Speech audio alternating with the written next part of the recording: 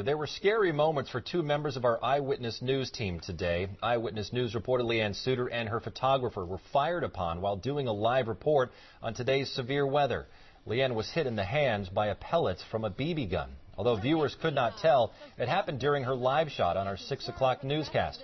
Fontana police responded to the scene on Summit Avenue near Interstate 15. Leanne was taken to a local hospital where she was treated and released, and we're happy to report she is now doing fine.